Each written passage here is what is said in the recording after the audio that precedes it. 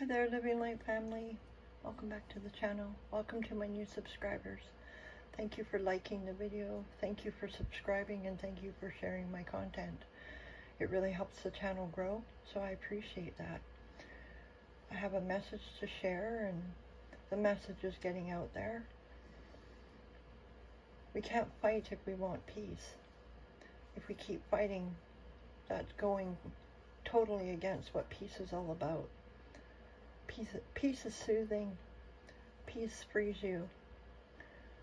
So the scripture I chose today is, "It is more blessed to give than to receive," and it's Acts chapter 20, verse 35. So I'm going to share a prayer, that conversation with God, I guess. So, dear God, Jesus, and the Holy Ghost, with love and respect, I give myself to you to use me to be of service to your mission of love. Thank you for showing me the way, as hard as it has been. The lessons I learned, I saw, and I openly accepted all the ways I am perceived. Please assist me with a message for all your light children, of hope, of healing, and of joy. God says, "I have given you all the tools to use to gain the clarity you seek, and you have used them wisely and directly with love. People have misused the word love in many hurtful ways, but the power of love transmutes all negativity lurking in the shadows of mankind and brings it to the forefront of their ambitions for all to see. People may think they have won a particular battle and are glorified by their group of friends. In reality, all the seeds of evil doings are actually their own living nightmare. Do not concern yourself how things will turn out. If you just focus on me, God, and the direction I send you, you will be free from the turmoil ensuing in their reality. The hardest thing to do in life is to let go of the people, places, or things not of the highest good, no matter how much you want to make a difference in. You end up filling and pouring into cups that have cracks in them. Eventually, all the love poured into those cups no longer stays, and it just trickles away. Free will and the right to choose is everyone's gift. It is a law bestowed to all my children. Neither love or hate can be forced. You're either open to it or you reject it. For each individual person, there is no wrong choice. Only the outcome of the choices is what is truly seen to the visible eye. You are strong. Your body heals itself. You are protected and completely encased in the light of God. Your Father sees everything and sends his angels to protect his creations. Return to the source of love and you are forgiven, showered, and adored. Adorning the love that is flowing to you. Whenever you feel low, know you can always ask for more. The supply is endless. Say to yourself, I am reborn, I am whole and complete, I am protected, and I am loved. You are loved. Signed, God. So I chose some my archangel cards for us today.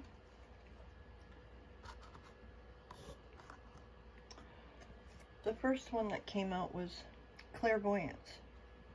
Archangel Raziel, I am helping your spiritual sight to awaken fully so you can clearly see heavenly love. Pay attention to how you're feeling, especially when you're dealing with people, because you can sense things happening before they even happen. Then we got Archangel Zadkiel, it's compassion. Soften your heart with respect to the situation and all the people involved, including yourself. Realize that many people are under the dictatorship of other people. Everybody wants to fit in. Everybody wants to be accepted. And sometimes people sell their souls just to get along with others. And after a while, it weighs heavy on your emotional state, your physical body, your mental body, and your spiritual body. You end up completely depleted with no energy. The third one is Archangel Michael. He wants you to have crystal clear intentions. So be clear what you desire and focus upon it with unwavering faith. Know that you're protected, know that you're guided, know that you're loved, and God is always there with you by your side. Jesus walks with you. He lives in the hearts of man. God created us in his image. Then we have divine order. It's Archangel Raguel. Everything is how it needs to be right now. Look past the illusion and see underlying order. Know that everybody is struggling. Everybody is uncertain. Nobody knows what's going on. And then we have Archangel Metatron. It is prioritize. So we need to focus on your highest priorities. He says, I will help you get organized and motivated. That's pretty self-descriptive. And we got 4 goddess cards. Bast, you're independent. Your independence is a foundation for your strength and success.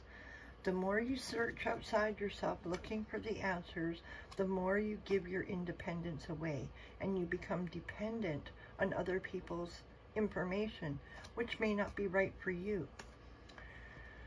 We have Cordelia. She wants you to go outside.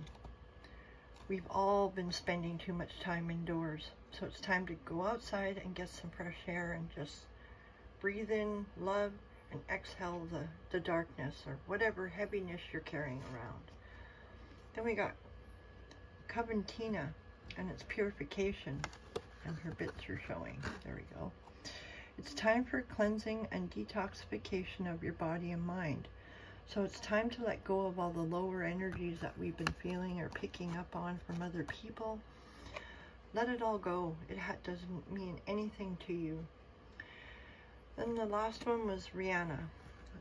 She's the sorceress. You are a magical person who can manifest your clear intentions into reality. You just have to believe that you have it.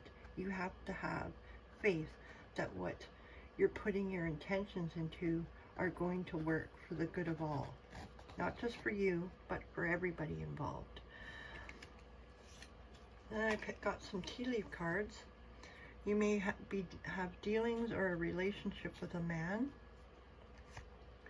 which holds deep spiritual love. So it could be your twin flame, it could be your companion in the etheric field, you could be communicating in your dreams. And we got the tulip, and you guys share great passion. So know that he's on his way, or he or she is on his way. Make a wish, because your wish will be granted.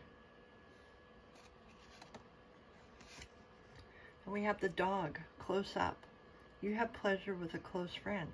So with the season of Christmas time, you're going to get to spend time with friends and family that you haven't seen in a long time.